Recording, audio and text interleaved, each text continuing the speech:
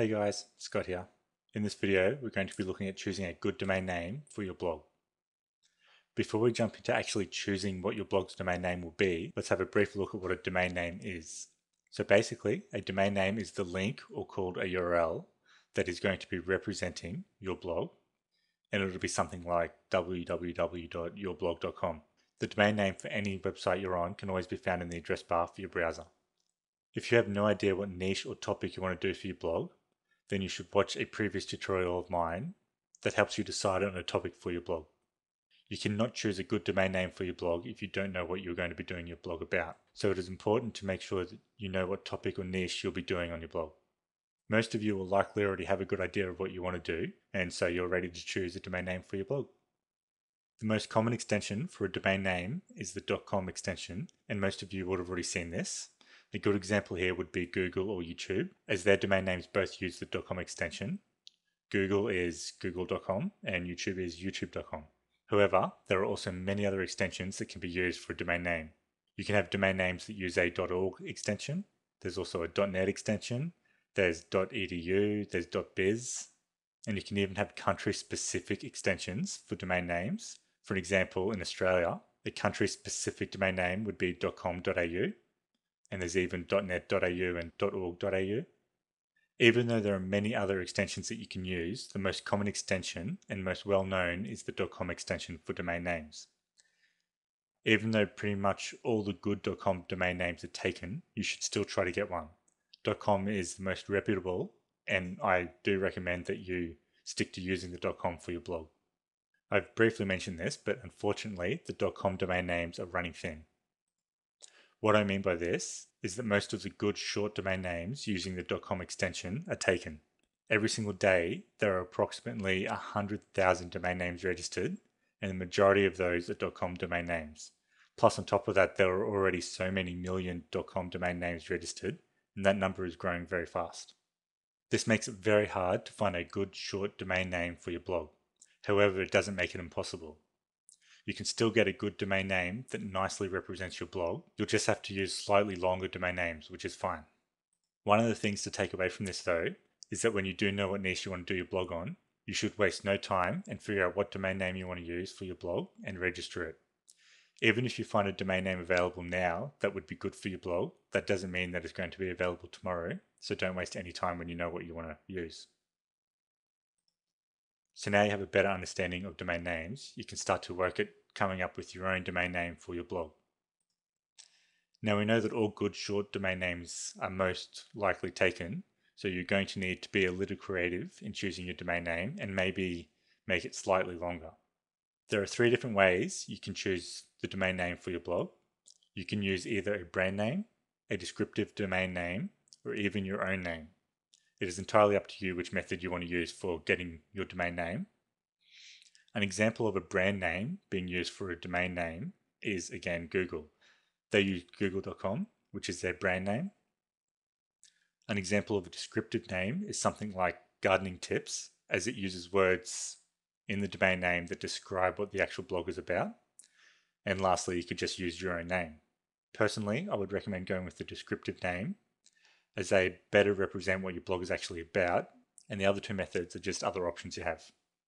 So the most popular method for choosing a domain name for blogs is using the descriptive domain name. For example, if you want a domain name about cats, and in particular ragdoll cats, then you could use something like ragdolltalk.com as your domain name. Or if that's taken, you could actually start to mix in your own name. For example, you could use something like www.ragdollswithjenny.com if your name was Jenny. You can see there is a good keyword describing your blog in there, which is ragdolls. And by adding the with Jenny to the domain name, it does 2 things.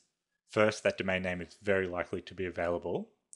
And secondly, it also tells people straight up what your name is.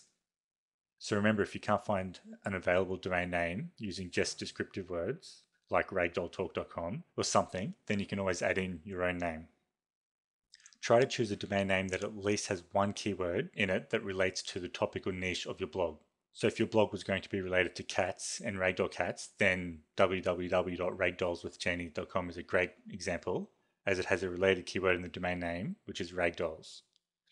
Of course, there is always an exception. here if you choose to actually use a domain name as a brand name. However, it's uncommon to use brand names to actually choose the domain names for your blog. Now to cover a few things that will help you in choosing a good domain name for your blog. Search engines like Google do still consider the words used in your domain name when they rank your blog or website in the search engines. However, they do not rate them anywhere near as strong as they used to. Google and other search engines understand that it is getting very hard to find a good related domain name, so they put less focus on the domain names and more focus on what is actually on your website or blog. So basically, you don't really need to stress too much about getting the perfect domain name. You want to find a domain name that will be easy for your visitors to remember, as word of mouth can be a great way for your blog to get spread and increase in popularity. So try to keep your domain name as short as possible and don't make it like 10 words long or anything. And try to keep it on topic to what your blog is actually about. Domain names cannot contain any spaces, so when you go to register your domain name and get your blog hosting account, remember that you cannot use spaces in your domain name. It won't work. However, instead of using spaces, there are a few special characters you can use in place where you would like to have a space. These are the hyphens and underscores. Both the hyphen and underscore can be found on your keyboard right beside the number 0. Now if we look at this image here, this is a standard layout for a keyboard, and the number 0 here, you can see there's this key here is for hyphens and underscores. If you just press the key on its own, it'll do a hyphen, and if you hold shift and press the key, it'll do an underscore. So you can use underscores and hyphens where you would usually like to have a space in your domain names, and that's allowed, but you can't use spaces. And one last point is that domain names are case insensitive, meaning that if you try to register a domain name like mydomain.com, where there is a capital M for my and a capital D for domain, it'll actually get registered in all lowercase, so the capitals won't be counted and they'll actually be converted to lowercase. So you'll end up having just mydomain.com all in lowercase. So basically, just don't worry about adding in capitals when you're registering your domain name, as they'll get converted to the lowercase anyway. Now let's take a look at actually getting your domain name. So once you've figured out what domain name you want, there's only one last thing you need to decide on. And that is which way you want to register your domain name, since there are actually 2 different ways you can get your domain name registered. First off, you can register your domain name through a domain registry site, which you will then need to buy website hosting for your blog from another company, and then link your domain name from the registry site where you purchased your domain name to your hosting account with the other company. For 99% of you, that would have just sounded confusing, and is why I recommend that you do not do it this way, which brings me on to the second way that you can register your domain name. The second way to register your domain name is to sign up for a website hosting account for your blog with Hostgator, which I show you how to do in another tutorial video.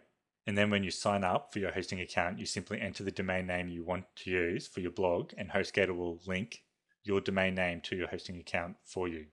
So basically all you do is tell them the domain name you want, and they do all the technical work in the background, and this is all done pretty much instantly when you sign up.